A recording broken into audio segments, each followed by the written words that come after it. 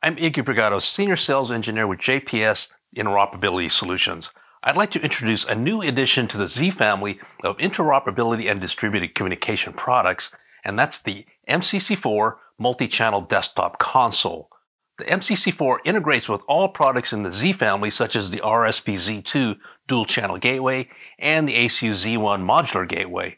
But when paired with a controller, such as the Z2 controller or even the controller within the ACU-Z1 gateway, the MCC-4 Multi-Channel Desktop Console can even work with legacy gateways such as the ACU-2000, ACU-T, ACU-M, and NXU-2A.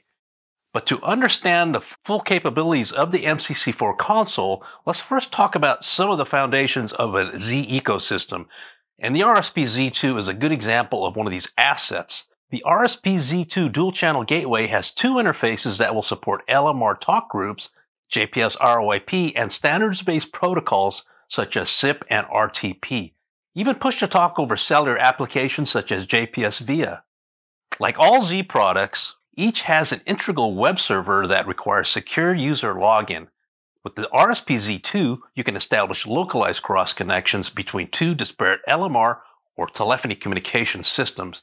And remember, these interfaces do not necessarily have to support radio talk groups, but can interface with SIP or RTP environments and even other JPS products using JPS ROIP.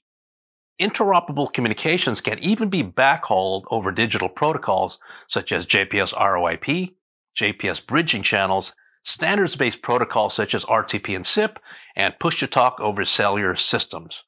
Another unique configuration of the RSP-Z2 is its ability to separate its two channels and digitally backhaul separately over methods I described earlier.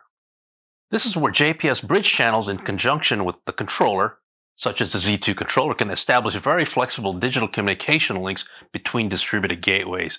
And one of the advantages of a controller is its ability to manage 80 communication resources and control the bridge channels that allow the flowing of communications over networks between distributed assets.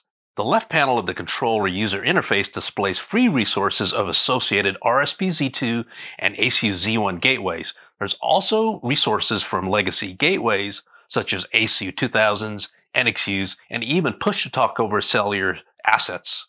Separate interoperability nets can be established to compartmentalize communications to help prevent the sharing of non-relevant information, as well as to reduce the loading of radio systems.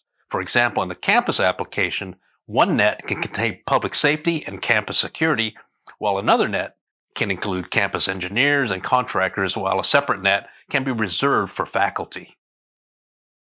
The MCC-4 Multi-Channel Desktop Console has 4 JPS bridge channels, PTT buttons, volume controls, and an LCD screen with channel identifiers, and the console is simply attached to the network using PoE. The MCC-4 channels are represented in the free resource panel of the controller, and just like any other resource, channels can be placed directly into interoperability nets. Pressing the PTT button on the MCC-4 will key all communications assets within the net, and because the communications is duplex, the operator of the MCC-4 can have two-way communications with all parties within the net. A standard feature of the controller is the dispatch panel at the top of the user interface. One of the MCC-4 console channels can be moved into the dispatch panel as a dispatch resource. Radio and telephony, even POC resources can be dispatched simply by dragging the resources into the dispatch panel. This means free resources at the left and resources that are contained within interoperability nets can be dispatched. You'll also notice that resources remain in their concurrent nets. Once initially added to the dispatch panel, resources will have a yellow border signifying that that resource is in an unselect or monitored state, also noted by the single-ended arrow.